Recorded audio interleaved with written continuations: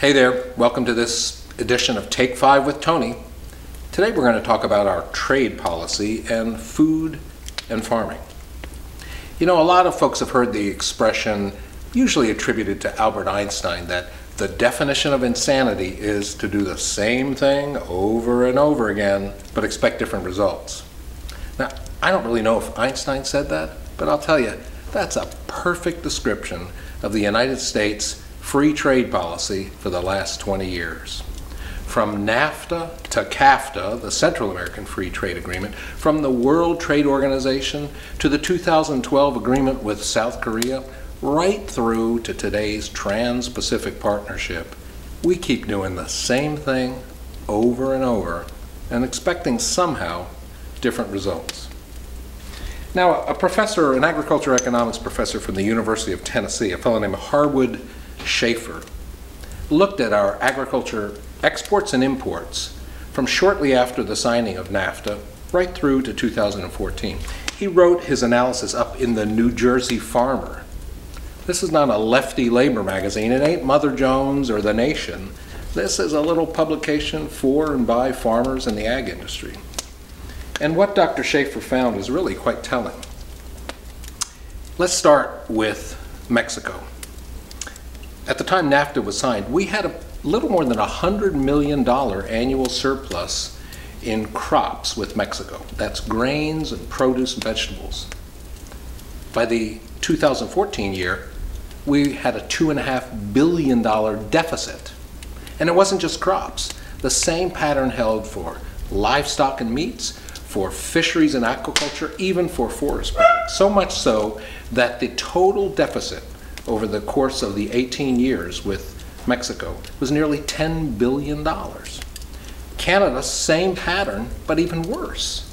With Canada, we have seen small surpluses grow into big deficits and modest deficits grow into huge deficits. So much so that over the 18 years, our trade imbalance with Canada has grown by over $30 billion. Now that's just farm and forest products. If we looked at manufactured goods, Mexico, not to mention China, many, many, many times greater. So we've been doing the same thing over and over and somehow expecting different results. Now, when you have many, many more imports than you have exports, there's consequences. You lose jobs, businesses close, farms go bankrupt, rural communities experience decline. Not only that, but you can see tremendous problems in the environment and reductions in our ability to raise our own food and protect our own food safety. Public Citizens, a great organization, they did a page-by-page analysis of the Trans-Pacific Partnership. And what they found was that these patterns, 20 years since NAFTA, are not changed by the TPP. In fact, if anything, the TPP makes these things worse. We'll look at one thing specifically in this instance, and it is the safety of our food.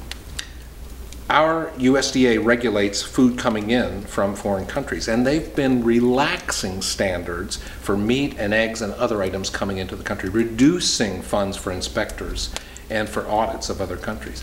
What the TPP does on top of that is it actually gives rights to foreign corporations to challenge our food safety laws. They can challenge our fundamental food safety laws and make them into unfair trade practices, even to the point that they can challenge a specific inspector at a dock saying that a specific item is not safe or it's too risky for our food supply.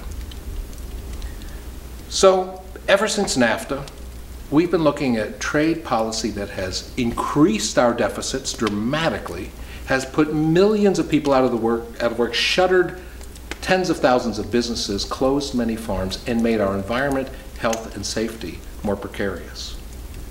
The TPP makes all of that worse. Doing the same thing over and over, expecting different results, it definitely is the definition of insanity. Thanks, and we'll see you next time.